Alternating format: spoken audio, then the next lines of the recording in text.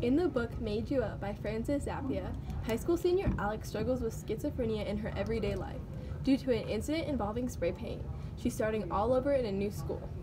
Alex struggles every day to tell reality from hallucinations. When she finally thinks she has the hang of things, she meets Miles, a boy she thought she had made up. Before she knows it, Alex is going to parties, falling in love, and experiencing normal high school activities. But can Alex deal with the normal activities of a high schooler? Can she trust what she is seeing? If you like books that have twists, turns, ups, and downs, you'll like Made You Up.